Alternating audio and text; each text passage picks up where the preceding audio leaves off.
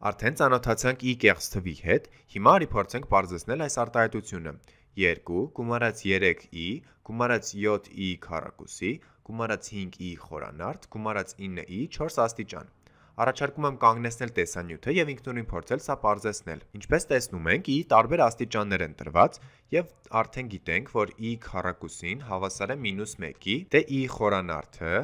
i խորանարդը հավասար կլինի սա անգամ i, այսինքն հավասար կլինի -1 անգամ i, որը հավասար կլինի ուղղակի -i, եւ i 4 աստիճանն էլ, i 4 աստիճանը հավասար կլինի i քառակուսի, այսինքն -1, բազմապատկած i եւ կրկին բազմապատկած i, երկու անգամ i-ով պետք է բազմապատկենք, դե i անգամ i, ինչպես գիտենք, -1-ի է հավասար, կունենանք -1 բազմապատկած -1-ով եւ պատասխանն է 1։ Սկսենք պարզեցնելը, սա կարող ենք գրել 2 գումարած 3i, i քառակուսու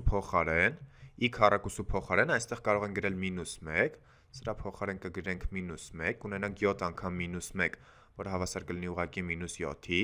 i խորանարդի փոխարեն այստեղ կգրենք -i, սրա փոխարեն -i-ով կբազմապատկենք 5-ը եւ կունենանք -5i, եւ վերջապես i 4 աստիճանի փոխարեն կգրենք 1, սրա փոխարեն կգրենք 1 եւ ուղղակի կլինի 9 անգամ 1, որը հավասար է 9-ի։ Հիմա տեսնենք, թե ինչպես կարող ենք սա ավելի պարզեցնել։ Դե միանգամից նկատում ենք, որ գումարելներից մի քանիսը իրական թվեր են, արի նշենք դրանք 2-ը, -7-ը եւ 9-ը իրական թվեր են։ Կարող ենք սրանք գումարել, կունենանք 2 հանած 7 գումարած 9, կստացվի 4, նույն կերպ կգումարենք նաև կեղծ գումարելիները, դրանք են 3-ին եւ -5-ին, պետք է i գործակիցները գումարենք, ուրեմն կունենանք 3-ից հանած 5, կստացվի -2i։ Վերջացրինք, այս արտահայտությունը այլևս պարզեցնել չենք կարող։ 4-ն այստեղ իրական թիվ է,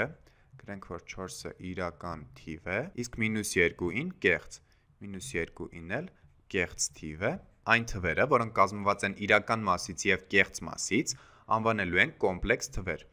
Արի գրենք, որ սրանք